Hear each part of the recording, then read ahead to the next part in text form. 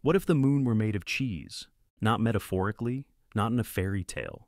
Imagine you looked up at the night sky, and instead of a dusty cratered rock, there hung a glowing, 3,474-kilometer-wide ball of actual dairy product. Let's say, for the sake of this mental experiment, the moon is made of cheddar, a dense, aged orange block of sharp English cheddar, because if you're going to rewrite reality, go big or go home. This is no moldy slice or soft brie. This is premium stuff. First question, would it even stay up there? The moon is held in orbit by Earth's gravity, and it exerts its own gravitational pull. So we'd have to ask, what's the density of cheese compared to rock? The real moon is made mostly of silicate rock and iron, with an average density of about 3.3 grams per cubic centimeter. Cheddar cheese clocks in at around 1.1 grams per cubic centimeter, about a third as dense. That means our cheesy moon would have roughly the same volume, but only about a third of the mass. And that changes everything. First, it would affect tides. The moon's gravitational pull creates the bulges in Earth's oceans, high and low tides.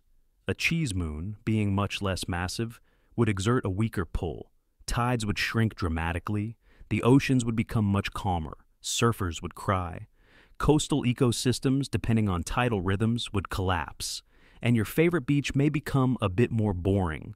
But tides are just the beginning. A less massive moon would also affect Earth's rotation.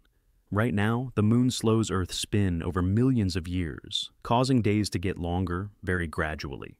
With a lighter moon, this braking effect would weaken. Days would stay short for longer. Less sleepy mornings, more espresso.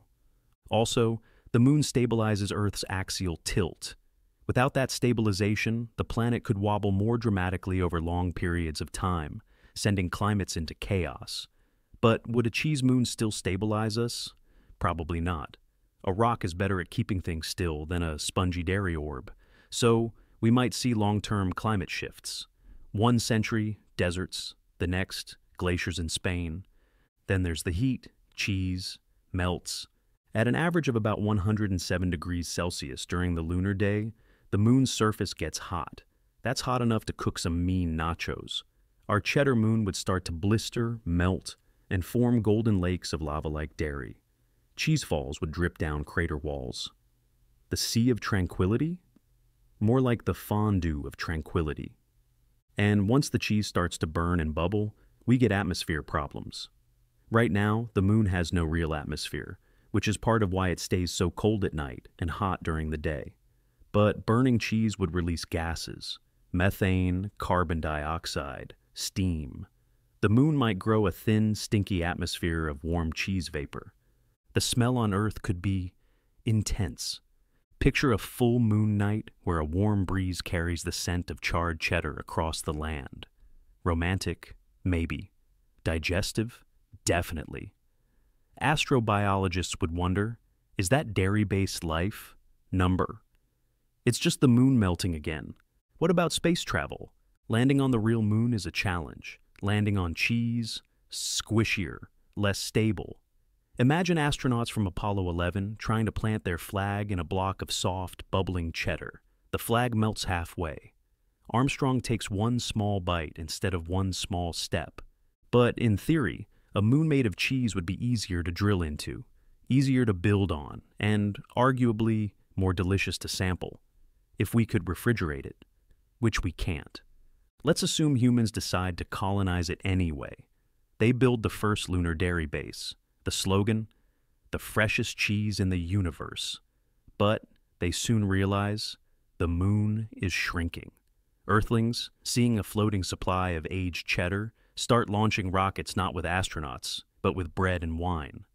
The first interstellar picnic begins. Within decades, countries fight over cheese mining rights. Lunar cheese markets open on Wall Street. Cheddar futures skyrocket. But with every launch, the moon gets smaller. Tides weaken more. The orbit changes. Eventually, we destabilize the moon so much that it starts to fall apart. Chunks of cheese drift away, caught in Earth's gravity. Giant blocks of aged dairy fall into orbit, creating the first ever cheese ring, like Saturn's, but edible. Then, disaster.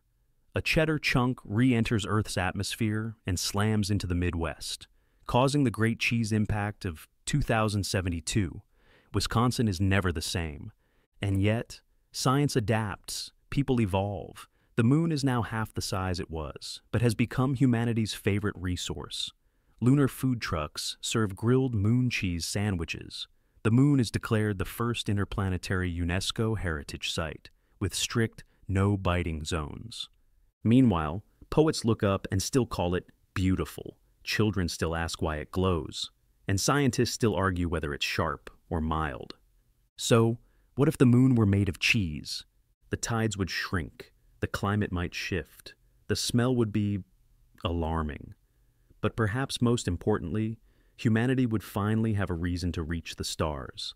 Snacks.